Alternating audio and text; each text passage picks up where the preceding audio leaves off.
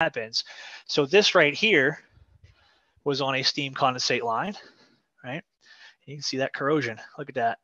And it's going to be hard to tell with this camera, but there is a pinhole, very tiny, tiny pinhole right where my finger is, and that's where it leaked.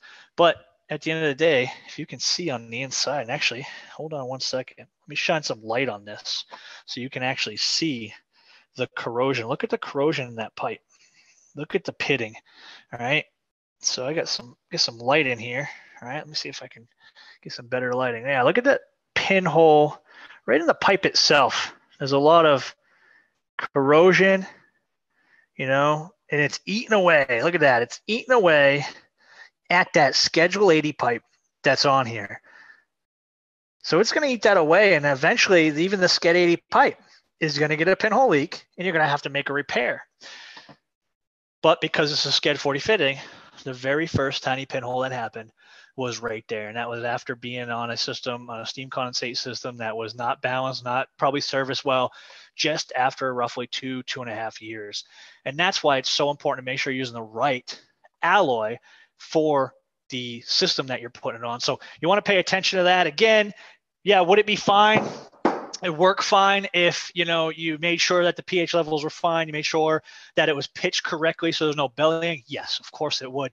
But because we can't guarantee that somebody's going to do that, we just, you know, err on the side of caution and say, you know what, don't use it on the steam condensate side. The industry actually recommends that you use stainless steel. So whether you're welding or threading anyhow, they say stainless steel, but stainless steel is more expensive. So that's why everybody just goes ahead and specifies Schedule 80 steel pipe, because it's more cost effective, and because it's a thicker wall than 40, it gets you that life expectancy, but it still breaks down, still corrodes, still gets pinhole leak, and you've got to go in there and make those repairs.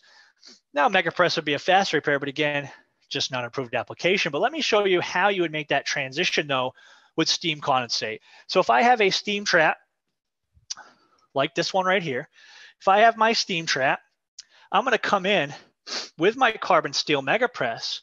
And when I leave and I have my steam condensate on the bottom side here, this is actually MegaPress stainless steel with FKM. So it's white dot. So just like the white dot carbon steel, white dot here, you can get these green dot as well. So we have them in 316 and 304 grade.